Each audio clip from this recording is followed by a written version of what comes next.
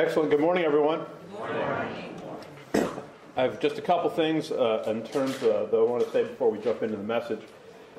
First item, thanks to Des and Richard for being here and for their preparation. I appreciate learning from them. When you see someone get up to speak, it's easy for preachers to get up and speak. They do that all the time. But to have something to say is much harder, right? So it requires preparation and work. So I appreciate Rick and Des for contributing something in that regard. It's helpful. So thank you. Now, I'm serious. I mean, isn't that the truth? Don't you see people get up all the time, and they ramble, and they carry on, and they don't make any point, and there's no profit to it? And then you watch people do something that's thoughtful and crafted, and it's different. So I appreciate that. Thanks to everyone that attended. I know that what happens is, travel is expensive, and, costs to be here, so thank you for being here. The reason, it's the audience that you do these things for, right? It's the fact that people can come and get a benefit. So thank you for being here and investing the time to be here. I'll just say this for what it's worth. I'm just irritated at the whole notion of lockdowns. It irritates me that we couldn't have the conference the last couple of years. It's ridiculous.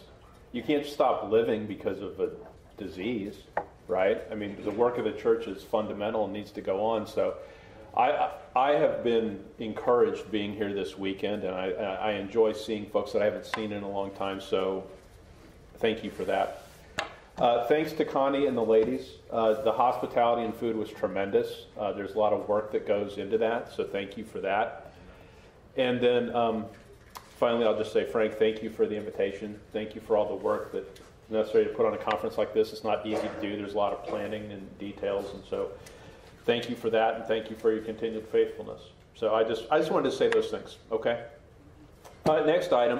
So this is a story. Maybe it's a good one, maybe it's an embarrassing one, but I'm going to tell it. There's lots of reasons this particular conference is special to me and my family, but I'll give you just one of them.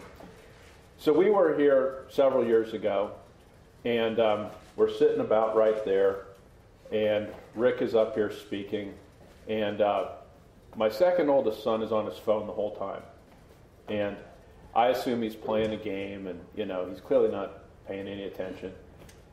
And I'm like, well, I'm going to have to talk to him afterwards. So I talked to him afterwards. I say, well, what are you doing? And here's what he did. He had been up here visiting Rick's book table, and he'd sort of been encouraged by that. And so he decided he wanted to write his own gospel tract. And that's what this is. And so I looked at it, and I was like, well, okay, you probably accomplished more in the last hour than I did. So I guess I can't be too critical. But, one of the reasons I share that with you is this. I mean, one, I'm proud of him and proud of that. But the other thing about it is, what I find to be the case is being in the right place, being in the right people, having the right experiences, there's a benefit for your soul and your family, right? I don't think he would have done that if we were at home doing something else. But he saw this, he was sort of inspired by it and decided to do it. So praise the Lord. So that was a blessing in our life and that came out of this conference. Okay, enough of my stories. What I want to talk about this morning is this. And let me open us in a word of prayer. Father God, thank you for this time. We thank you for the gospel. We thank you for the clarity of understanding that you give in the scriptures. We pray, Lord, that each day we would be growing in grace. And it's in the name of the Lord Jesus Christ that we pray. Amen. I want to talk this morning about forgiveness. And I'll tell you my understanding of that, and then we'll jump into to look at it more deeply. So the way that I always understood forgiveness was simply the following way. And that is that what the Lord did on the cross is he died for man's sin. And when he shed his blood, he paid for all of the sins of all humanity. This is a rather remarkable thing to think about, right? So in other words, in a finite period of time, Jesus Christ paid for all of the sins for all of mankind for all of eternity. Right? Is that true? That in other words, the punishment for sin is eternal. Well, in a finite period of time, Jesus Christ paid the eternal penalty for all men for all of their sins. Sort of incredible, right? But the way that you obtain forgiveness is you have to have faith in Christ. The fact that Christ died for your sins, that makes it possible for you to be forgiven and saved. But if you reject the gospel, you're not saved and your sins aren't forgiven, and what will happen is you will then pay for those sins yourself. So the gospel, of course, then is critically important, right? Because if you don't believe it, then you don't have forgiveness, and you have to pay for your sins. And then, not long ago, I came to understand there's another way to think about this. And the other way to think about this is the following. Some will teach that the lost already have their sins forgiven, even before they believe the gospel. That when Christ died on the cross, the lost received forgiveness at that point in time. And so therefore God does not impute sins to the lost today, and the lost are already reconciled to God. And that's the way that school of thought goes. And I want to look at that today, because I don't think that that's what Scripture teaches. And so I wanted to look at that together with you. Before we jump into that, I'll just make these sort of introductory comments. So Acts 17:11 says this: "These were more noble than those in Thessalonica, in that they received the word with all readiness of mind and searched the Scriptures daily, whether those things were so." Now, I'll just make a comment on that. What I think happens a lot today is people think they have done their homework because they watched another video. That's just my personal opinion, right? In other words, it's okay to watch videos and it's okay to learn things from people, but you always have to do the personal, individual searching the Scriptures yourself. It's not like, so let's say, here's what happens. Let's say I teach something, you're not sure it's right. You say, well, here's what I'll do. I'll listen to a video by Frank. So you listen to a video by Frank, Frank agrees. Okay, we're done. Right? I did my research, I got 2 videos. Well, it doesn't work that way, does it?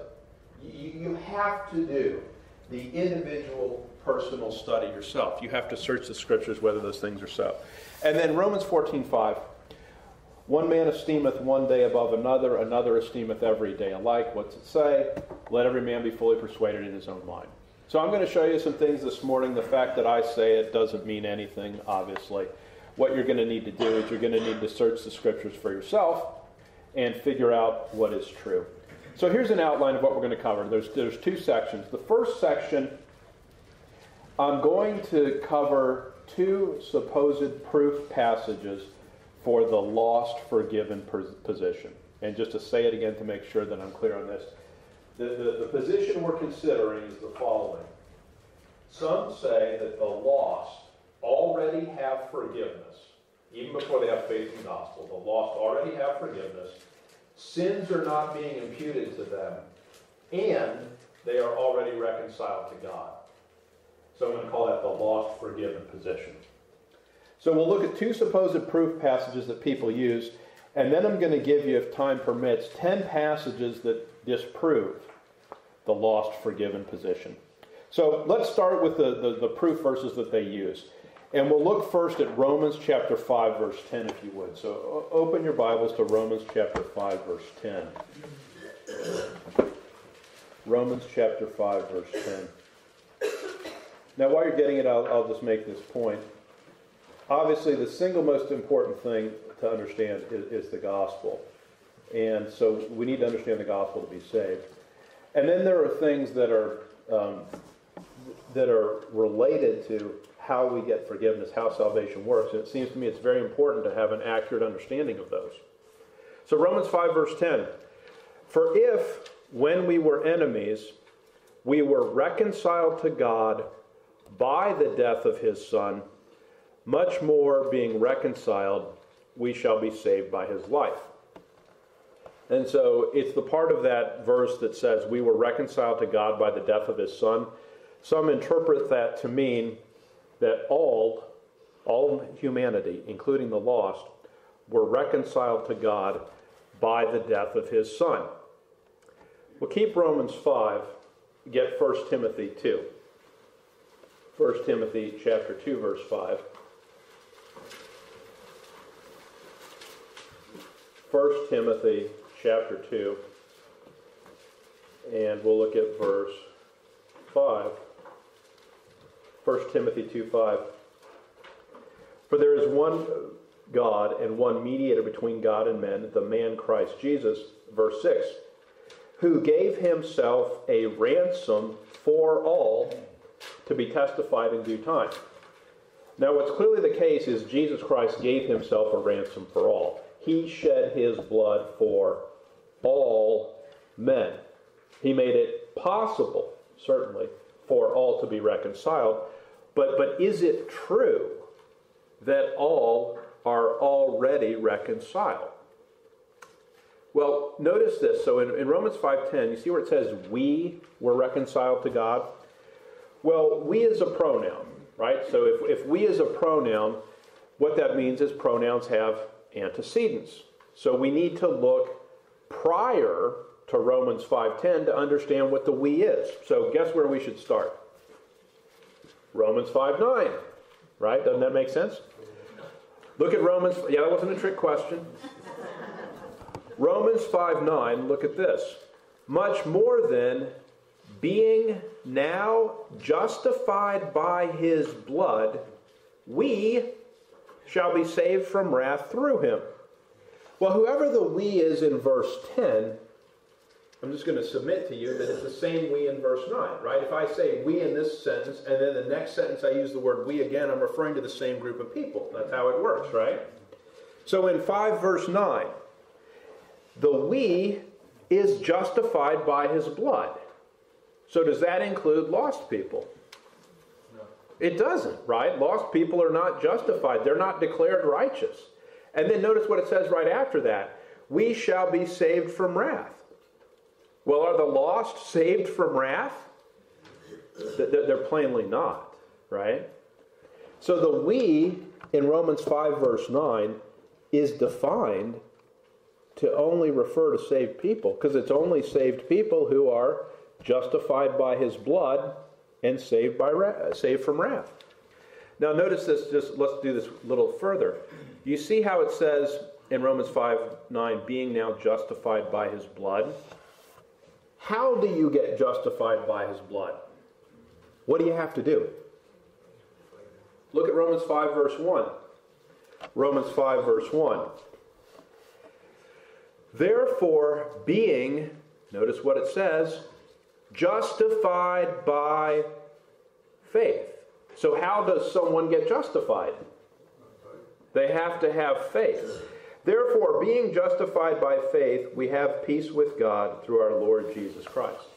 So what I'm going to submit to you is this. If you're just reading Romans 5 naturally, without any, just reading it for what it says.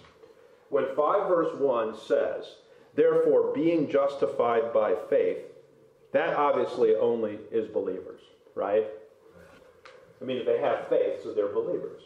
So the we in verse 1 is people that are justified by faith, that are believers. When you read down to verse 9, and it says, then much more than being now justified his blood, we shall be saved from wrath through him. That's still believers, because it's people who are saved from wrath, who are justified. And then when you get to verse 10, it's the same we. For if when we were enemies, we were reconciled to God by the death of his Son. So just to be clear on this before we go to the next passage, all of humanity can be reconciled to God because Christ died for their sins. But you're not reconciled until you are justified by faith. That's right. Isn't that just seems straightforward, right? Look with me at 2 Corinthians chapter 5, verse 18. This is a second passage that is often used by some to say that the lost are reconciled to God. 2 Corinthians chapter 5, verse 18. 2 Corinthians 5:18. And all things are of God, who hath reconciled us to himself by Jesus Christ, and hath given to us the ministry of reconciliation. So God has clearly reconciled some people to himself, and it's past tense, it's already occurred. God who hath reconciled us to himself. Look at verse 19. To wit, that God was in Christ, notice, reconciling the world unto himself, not imputing their trespasses unto them, and hath committed unto us the word of reconciliation. So when you read verse 19, what it says is God was reconciling the world unto himself. And so some read that and they say, well, it doesn't say that he reconciled the saved. It says that he reconciled who? The world, the entire world. Well, that obviously includes lost people, and therefore all are reconciled unto God. Read the next verse, verse 20. Now then, we are ambassadors for Christ, as though God did beseech you by us. Now notice this next part. We pray you in Christ's stead, be ye reconciled to God. Well, doesn't that prove beyond the shadow of a doubt that the lost aren't reconciled? What is Paul saying in that verse? We pray you be reconciled to God. Does he have to ask people to be reconciled if they already are? I mean, isn't the whole point of that verse that what he's saying is, in verse 19 it says, have committed unto us the word of reconciliation. He gave us a message that we have to tell others. And that message is described in verse 20. What do? We pray you to be reconciled unto God. That means you aren't. You follow me? Is there anywhere in the Scriptures where Paul prays a saved person to have eternal security? Is there ever a time where he prays a saved person to be justified? No, because they already are. Right? You don't have to pray someone that's already justified to be justified. You don't have to pray someone that's justified to have eternal security. They already have it. The reason he has to pray people to be reconciled unto God is they're not. Isn't that obvious? And by the way, isn't that what witnessing is? Isn't the whole act of witnessing the fact that the wages of sin is death, the penalty for our sins is hell, Christ died for our sins, and what you do when you witness to someone is you implore them, you pray them, you beseech them, you beg them, friend, you're a sinner, you're going to go to an eternal hell. The good news is Christ died for your sins and you don't have to go there. Isn't that the most simplest understanding of what the gospel is? And so what you do when you engage in the gospel ministry, by that I mean you tell people the gospel, is you're praying them to be reconciled to God. They're not yet. And they need to be. That's the good news. The good news is that they can be. So those two passages that we looked at, those are sometimes used to suggest that the lost are already reconciled, but it seems to me if you just read the passages, they tell you that's not the case. You're not reconciled to God until you have faith in the gospel. So let's turn to the second section of what I want to cover. And there's 10 passages that I'm going to show you that prove that the lost do not already have forgiveness. And we'll look at these. We'll get through as many as we can. And I'll just tell you as we're jumping into this that all of these proofs are independent. And what I mean by that is if you think one of them is true, it proves the point that the lost already don't have forgiveness. So let's just start in Acts 26. So this is proof number 1. It's Acts 26, and we're going to look at verse 14. Acts 26:14. This is a recounting of what happens in Acts 9 when the Lord appears to Paul. Acts 26:14. And when we were all fallen to the earth, I heard a voice speaking unto me and saying in the Hebrew tongue, Saul, Saul, why persecutest thou me? It is hard for thee to kick against the pricks. And I said, Who art thou, Lord? And he said, I am Jesus, whom thou persecutest. Verse 16, But rise and stand upon thy feet, for I have appeared unto thee for this purpose, to make thee a minister and a witness both of these things which thou hast seen, and of those things in the which I will appear unto thee, delivering thee from the people and from the Gentiles, unto whom now I send thee. So this is clearly Paul being sent to the Gentiles. Now notice what it says in the next verse, verse 18. To open their eyes and to turn them from darkness to light, and from the power of Satan unto God. Now read the next phrase. That they may receive forgiveness of sins. Well, did they already have it, or did they need it? They obviously needed it. I mean, in fact, the whole point of that passage is, Paul, I'm saving you, I'm sending you the Gentiles, and the reason why I'm sending you the Gentiles, I'm sending you with a message that if they believe, they will then have the forgiveness of sins. If they already had the forgiveness of sins, he didn't need to send them. Isn't that what it's saying? Just in case I'm not being clear, how can you say that the lost already have forgiveness of sins when the very verse says that Paul is being sent because they needed to receive the forgiveness of sins? I just don't think it works. Proof number 2. Get 1 Thessalonians chapter 2, verse 14. Now I'll just speak for myself. I honestly think Acts 26 ends the discussion. Just personally, that's my opinion. But we have more time, so we press on. 1 Thessalonians chapter 2, verse 14. For ye, brethren, became followers of the churches of God, which in Judea are in Christ Jesus.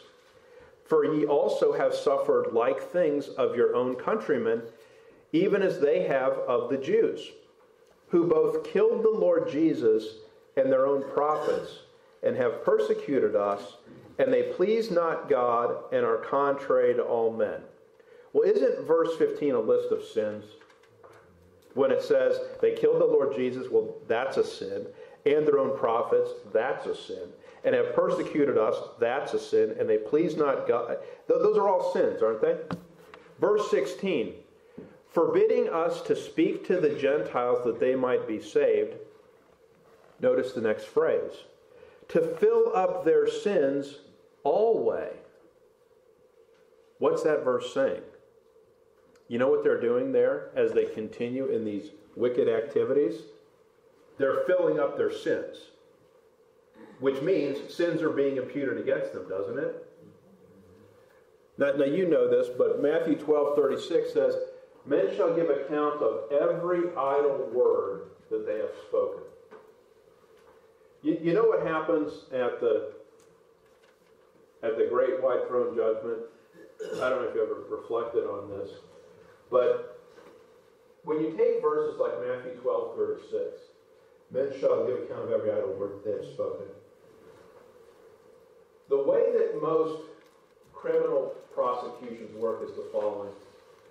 When someone is charged with a crime, they are charged with a very specific crime, meaning that they're alleged to have violated a particular criminal statute on a particular day. Right? It's very specific in its allegation. When you're prosecuted for a crime, it's a specific charge. It's not every bad thing you've ever done. The government has to prove beyond a reasonable doubt that you committed the elements of that offense. What that means is, in the typical criminal prosecution, people are not charged with every crime they've ever committed. It's just the ones that the government has sufficient evidence that they're moving forward on. There's frequently other things that they just don't pursue. That's the way man's justice system works. But guess how the great white throne works? Men shall give account of what? Ever had a word? If you ever stop and try to count your sins, it's more than a dozen. Right? I mean, you're talking hundreds of thousands. I mean, it's unfathomable, right? The thought of foolishness is sin. Right? To him that knoweth to do good and doeth it not. And do you have any idea about the sheer quantity of sins that someone has? Do you ever read Romans 2? Where it talks about how the lost treasure up wrath? You know what that means? Every additional day you live as a lost person, people think longevity in life is a blessing. It's a blessing if you're saved, maybe, because you could go to heaven earlier. But guess what happens if you're lost and you live another day? You're just adding a list of sins to the account, right? That's what happens. If you're lost and you live another day, you're adding another day of wicked thoughts and actions and words to your account. And that's exactly what 1 Thessalonians 2, when it talks about to fill up their sins always. What happens with, I hate to say it, what happens with lost people every single moment is they keep adding to that account. Well, how does that verse make any sense at all if the lost already have their sins forgiven? They're not forgiven. Because what happens is what lost people do on a day-by-day basis is they fill up their sins. They treasure up wrath. It's not a happy thought, but it's a real thought. It's what occurs. Get Romans 3, verse 7. Romans chapter 3, verse 7. This is the next proof. Romans chapter 3, verse 7. Romans chapter 3, verse 7. For if the truth of God hath more abounded through my lie unto his glory, notice what it says, why yet am I also judged as a sinner? Is God going to judge some people as sinners? He is. What happens at the great white throne judgment is that people are judged for their actions, for their deeds. And what Romans 3:7 indicates is they're judged as sinners. Well, then do they already have forgiveness or do they not? How can they already have forgiveness if God specifically says he's going to judge them as a sinner? It won't work. I'm suggesting to you that the idea is just, it's contrary to what the very verses of Scripture say. Proof number 4, 2 Timothy chapter 3. 2 Timothy chapter 3. 2 Timothy chapter 3.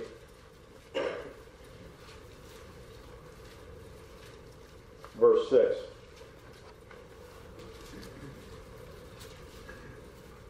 For of this sort are they which creep into houses and lead captive silly women, now notice this, laden with sins, led away with diverse lusts, ever learning and never able to come to the knowledge of the truth.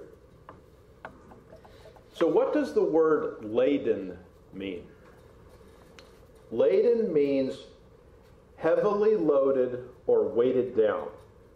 The thing that I think of, you ever see like donkeys or pack animals, and they've got like all this luggage, packs of stuff on them, big heavy things that are put on the animal. Well, they're laden, right? They have this great burden. Well, look at what this verse says. And lead captive silly women laden with sins. That means they're heavily loaded with sins. Isn't that what it means? So do they already have forgiveness? How can you already have the forgiveness of sins if you're heavily laden with sin? You can't. Proof number 5, Colossians 3:5.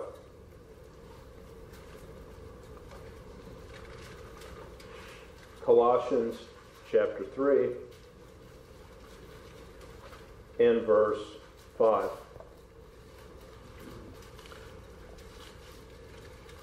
Colossians 3:5. Mortify, therefore, your members which are upon the earth. Now notice this list. Fornication, uncleanness, inordinate affection, evil concupiscence, and covetousness, which is idolatry. Now all those things that are listed there, those are sins, aren't they? Fornication, uncleanness, evil concupiscence, covetousness, those are sins. Look at verse 6. For which things' sake? Well, what are the which things? It's those list of sins, isn't it? For which things' sake the wrath of God cometh on the children of disobedience. What Colossians 3, 5, and 6 is saying is, here's this list of sins, and as a result of it, for which things' sake, those sins, what comes on the children of disobedience? Wrath. Well, let me just ask you this. If God's already forgiven all those sins, what's he upset about? Why would he have wrath against those things if he's already forgiven them? Well, the fact is he hasn't. Christ died on the cross for man's sin. He made the payment for our sins. But you don't get the benefit of that until you have faith. I mean, if you don't believe the gospel, you don't have forgiveness of sins. You just don't. Look with me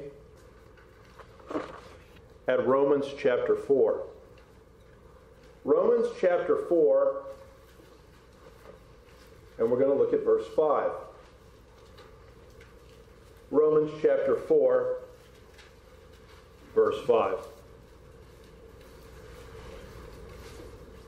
But to him that worketh not, but believeth on him that justifieth the ungodly, his faith is counted for righteousness. Now, Romans 4:5 is obviously about a believer, isn't it? I mean, it couldn't be more clear, right? It's believing on him that justifieth the ungodly. His faith is counted for righteousness. That's a saved person. That's a believer. Now, notice verse 6. Even as David also describeth. So verse 6 is going to be a further description of verse 5, even as David also describeth. Well, notice what it says. The blessedness of the man unto whom God imputeth righteousness without works. Well, that's got to be a believer, right? God doesn't impute righteousness unto lost people, does he? He doesn't. Now notice verse 7. Saying. Well, verse 7 is what David said that was described in verse 6. My point is that as you read verses 5, 6, and 7, can you see that they all go together? So now verse 7, saying, Blessed are they whose iniquities are forgiven and whose sins are covered. Well, in verse 7, that's obviously a blessing. Who's it referring to? Is that referring to lost people, or is it referring to those unto whom God imputeth righteousness without works, those that in verse 5, whose faith is counted for righteousness? Isn't it obvious that verse 7 is only referring to saved people? I mean, that's what the passage is saying. Those aren't references to the lost. Proof number 7, get Revelation 20.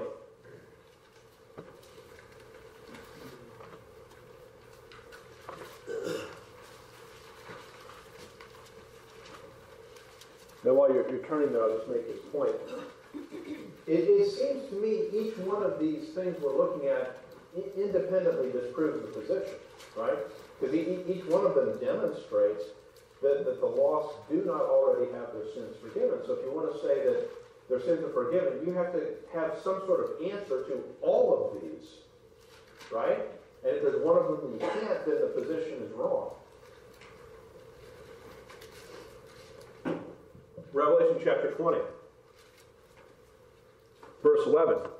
Now this is the great white throne. And I saw a great white throne, and him that sat on it, from whose face the earth and the heaven fled away, and there was found no place for them. And I saw the dead, small and great, stand before God, and the books were opened, And another book was opened, which is the book of life. And the dead were judged out of those things which were written in the books. Now notice this part. According to their works. So what are they judged on the basis of? Their works, obviously. Verse 13. And the sea gave up the dead which were in it, and death and hell delivered up the dead which were in them. And they were judged, every man according to their works. So verse 12 and verse 13 have said to us twice that what happens at the great white throne judgment is that it is a judgment of works. Now keep Revelation 20, but get John chapter 7. John chapter 7.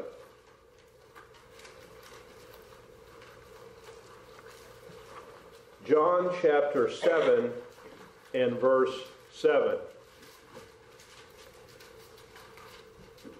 John 7 verse 7. Notice what the Lord says here.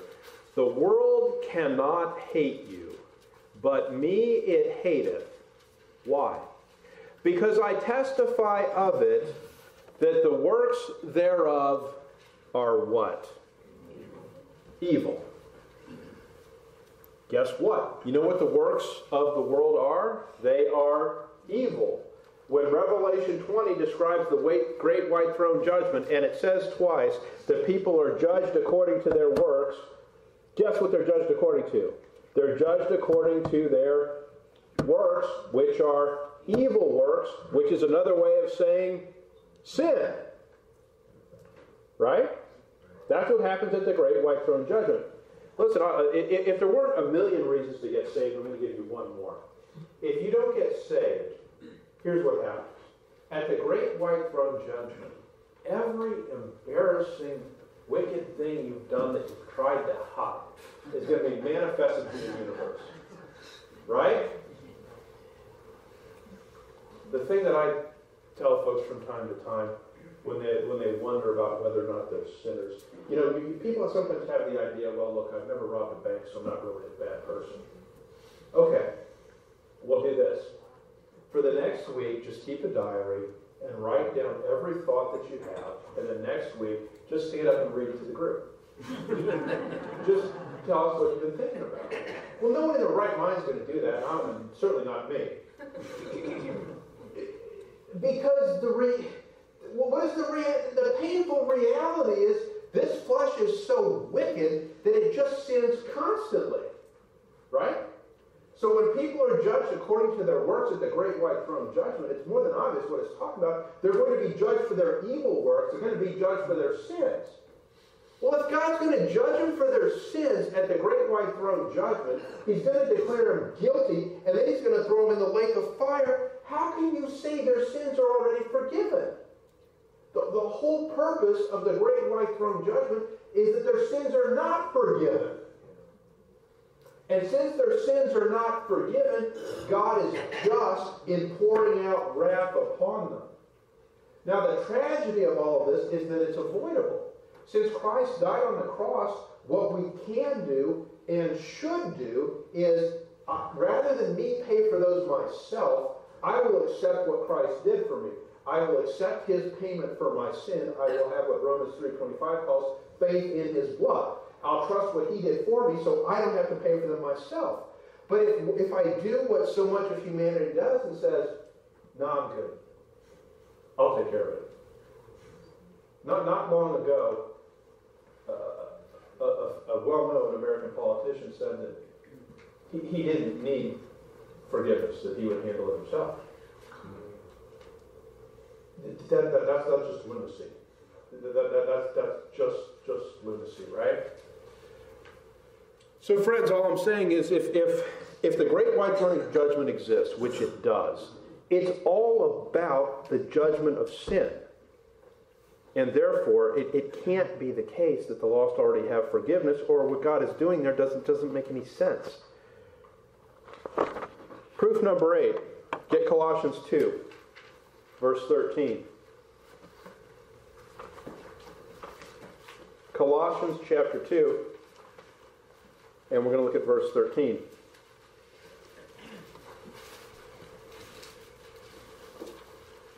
Colossians 2:13.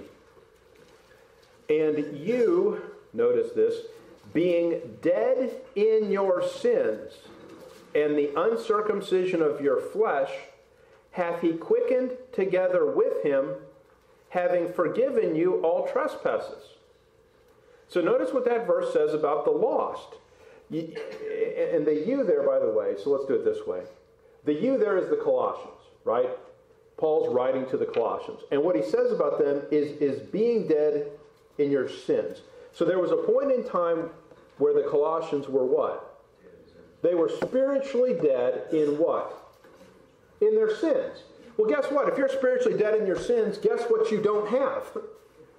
You don't have the forgiveness of sins if you're dead in your sins. Now notice what happens here. And you being dead in your sins, that's what they were. Then notice what it says. Hath he quickened? He made them alive. How did he do that? Having forgiven you all trespasses. Isn't Colossians 2:13 very clear in what it's saying? In other words, the Colossians, just like everyone else on earth, there was a point in time where they were dead in their sins. And when they were dead in their sins, they didn't have the forgiveness of sins. But what God did is he quickened them. He made them spiritually alive. How did he make them spiritually alive according to that verse? He gave them forgiveness. Until they had forgiveness, they weren't quickened. They weren't spiritually alive. They were dead. And it specifically says, dead in their sins. Which means they didn't have forgiveness of sins when they were lost. They needed it.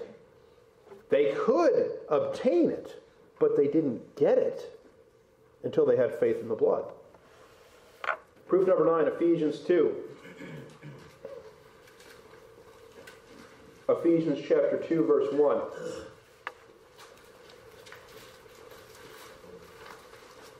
Ephesians chapter 2, verse 1. And you hath he quickened. To quicken is to bring to life. Who were dead in trespasses and sins. So the Ephesians were just like the Colossians. They were dead in trespasses and sins before they were quickened. No, just follow this through with me. If you want to say the lost already have forgiveness of sins, then you have to say the lost have already been quickened. And that they've already been made spiritually alive. Does that make any sense? It doesn't. Look at verse 5. Now I'm going to read verse 5 and tell me if this isn't a verse about salvation. Verse 5.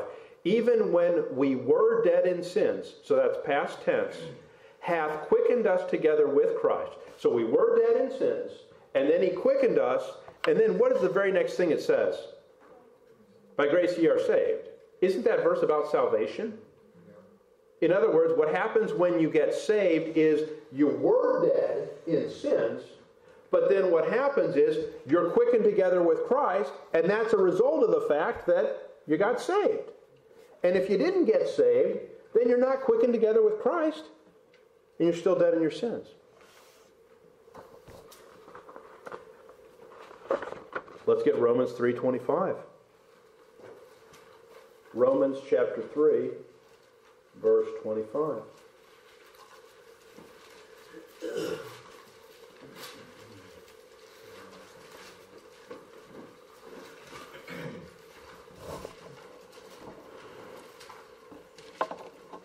Romans chapter 3:25. Whom God hath set forth to be a propitiation through faith in his blood. Now let's talk about this just for a minute. What does the word propitiation mean? So I'll read to you from the Webster's 1828. It's the act of appeasing wrath and conciliating the favor of an offended person. In other words, propitiation in Romans 3:25 is the satisfaction of God's wrath. So how does God feel about the lost man? He has wrath against their sin, doesn't he? He does. But when you have faith in the blood, God's wrath is satisfied because he counts your faith for righteousness. Now notice what verse 25 then is saying. Propitiation only comes through faith. Isn't that what it says?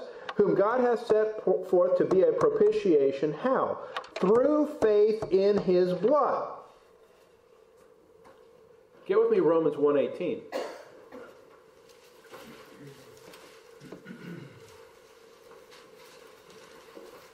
Now if we're thinking about propitiation, in other words, the satisfaction of God's wrath, the question we should ask ourselves is, what is he upset about? Why is he angry? Why does he have wrath to begin with? Romans 1 verse 18. For the wrath of God is revealed from heaven against all ungodliness and unrighteousness of men. In other words, God has wrath against sin. Isn't that what it's saying? If he has wrath against ungodliness and unrighteousness? Well, think about this with me. If God's wrath is against sin, and propitiation is the satisfaction of God's wrath, and you only get that through faith in his blood, doesn't that tell you that the lost don't have forgiveness? Otherwise, why would God be angry? You see my point? If his wrath is against sin, and you already have forgiveness of sins, then why does God need to be propitiated? The reason why he has to is you don't enjoy forgiveness of sins until you have faith in his blood. Okay, so I told you I had 10, but I have more. So, Colossians chapter 1. Colossians chapter 1, verse 21.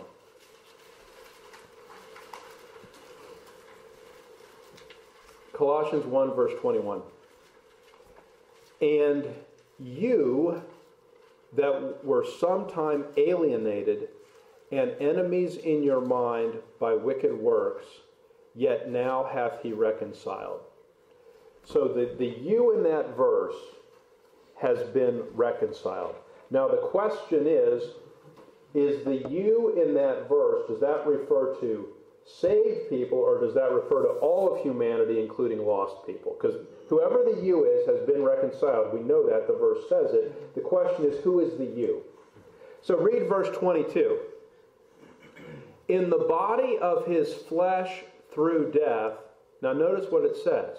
To present you, so it's the same people here, holy and unblameable and unreprovable in his sight. Now, does that sound like lost people to you? Does God present people that are lost as holy, unblameable, and unreprovable in his sight? I mean, he doesn't. They're wicked. They're unrighteous. Look at verse 3, or verse 23, I'm sorry. See how it says, if ye and you are both second person plural pronouns. So we know this just real quick. So first person, I, me, mine. Second person, you, yours. Well, at one point in the English language, the second person pronouns included thee and thou and ye and you. Ye and you are both second person plural pronouns, okay? At one point, ye was the nominative and you was the objective form.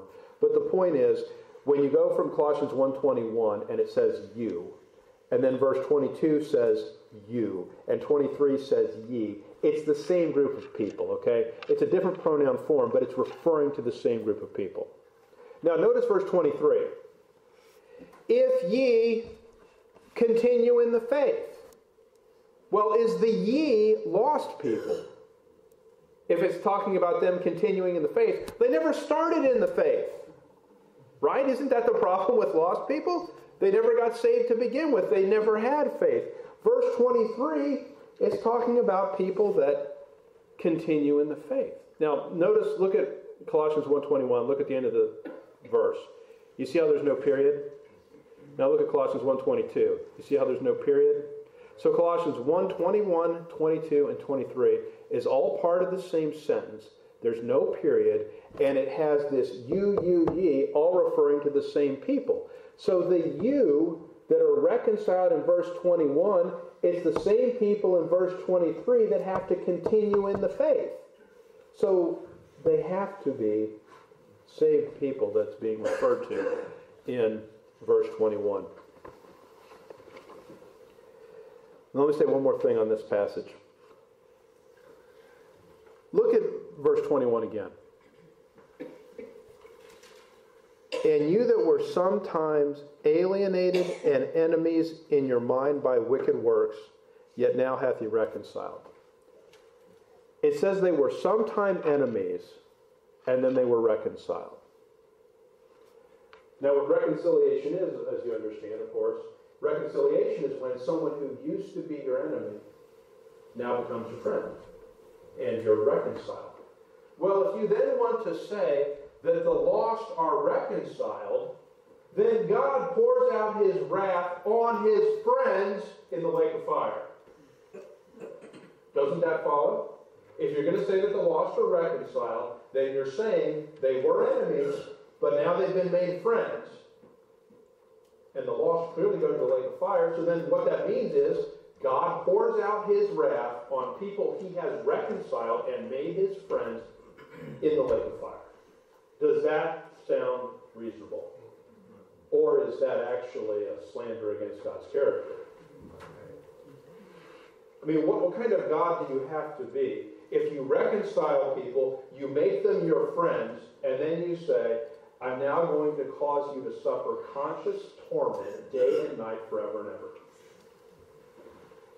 God doesn't operate that way. So I'll sum up with this then. And let's just cover this to make sure that we're clear on this. Jesus Christ died for all men. Limited atonement is false. Jesus Christ gave himself a ransom for all. When he died on the cross, and this is God's graciousness. God has perfect total understanding. When Jesus Christ dies on the cross, God the Father knows what I'm doing right now at this moment is my Son is suffering the wrath for billions of people that will despise my grace. That's what happened, right? Yes. He died for billions that spit in his face and said, I don't want your grace. But he died for them anyway, because God's desire, God's heart was, I'm going to have my Son die for all of humanity so that it is possible for all of them to be saved, because he wanted all of them to be saved. So Christ died for all of them. And when he shed his blood, he paid the full price. What drives me crazy is this. I'll hear people say, God saves by grace, but you got to live it. So what you're saying then is this. When Christ died on the cross, he did 99% of it, but you're going to complete that last 1%. How dare you? What you're saying then is his sacrifice was incomplete. It was not. It was perfect. It was sufficient. But the only way you get the benefit from it is you have to believe. Now, this is my opinion. You can disagree with me if you want. The reason I don't like to say that the lost already have forgiveness is I believe it is a false comfort. I would never tell a lost person, your sins are already forgiven, because they're not. Do you remember the sword of Damocles? The sword of Damocles is the king, and there's this sword above his head that's always hanging there. Because what happens is, as the king, you're always in danger of a foreign adversary or someone within your court that wants to kill you and take your place. You're always in peril. Isn't the reality of the lost man that every second he's in existential peril? Doesn't he have the danger that this moment might be my last breath, and then I go face the living God and give account for my sins? I'm not trying to exaggerate. Isn't that a real danger? It is. And the danger is you're going to be there, you're going to give account, and there's not going to be this funny business excuses stuff. Right? You're going to give account for every single thing you've ever done. That's why you should not tell lost people they have forgiveness. Because they're going to show up there and they're going to give account. Every single thing. Do you know how horrible that is? The lost do not have forgiveness. They can, but they have to get that through faith in His blood. And until they have faith in His blood, they need to understand the wrath of God abides on them. Amen? Amen. So, we say all that to say, here's the good news. The good news is Christ died for our sins. You can have eternal life as a free gift. You can have it as an eternal possession the moment you believe the gospel. But until you believe the gospel, I can give you no comfort. Because you're going to have to answer for your sins. But the good news is you don't have to. You just have to believe what Christ did for you. Amen? Amen. Father God, thank you for this time. We thank you that Jesus Christ paid the full penalty for our sins. We thank you for your graciousness. We thank you, Lord, that He satisfied your justice so that we don't have to. We pray, Lord, that we would be busy about the preaching of the gospel, that we would be telling the lost how to be saved. We pray that we would be diligent in that. We pray that you would give us doors of utterance to do that. We rejoice, Lord, in being in the body of Christ. We rejoice in being part of your family. And we give you all the glory. It's in the name of the Lord Jesus Christ that we pray. Amen.